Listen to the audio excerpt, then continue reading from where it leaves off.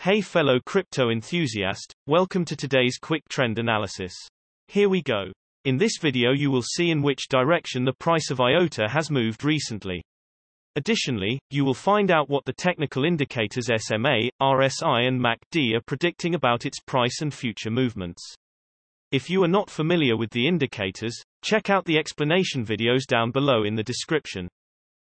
Looking at the IOTA hourly time frame, the price moved quickly to the downside with around 4.4% in the last 24 hours, with a current price of 1.06.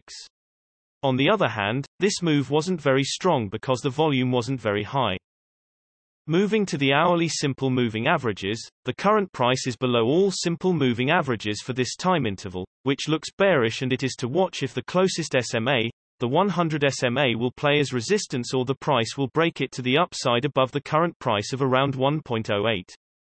It's important to note that currently the price is below the 200 SMA, which is normally a strong resistance.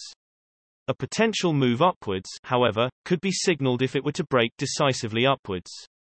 Moving to the hourly relative strength index, the current hourly RSI is at 36, so it doesn't show signs of overbought or oversold conditions at this point.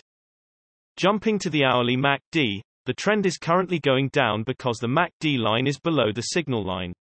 The MACD histogram shows that the momentum is currently indecisive, so consolidation for some time or shifting the momentum could be expected, and it is to wait to see if the MACD line will cross the signal line, which will be bullish.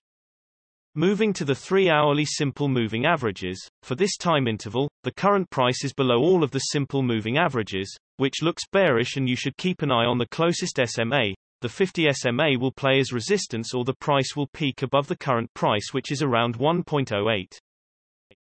Jumping to the 3-hourly relative strength index, the current 3-hourly RSI is at 43, so it doesn't show signs of overbought or oversold conditions at this point. Moving to the 3-hourly MACD, the trend is currently going down because the MACD line is below the signal line. The MACD histogram shows that the momentum is currently indecisive, so consolidation for some time or shifting the momentum could be expected, and it is to wait to see if the MACD line will cross the signal line, which will be bullish. In general, the larger time frames have a greater impact on the price, so please remember that when we display different time frames with different indicators. And also the shorter time frames are only representative for the short-term trading. Thanks for watching. New videos are uploaded every few hours analyzing various cryptocurrencies, so be sure to subscribe so you don't miss out. If there is something that you didn't understand, leave us a comment below and we'll get back to you.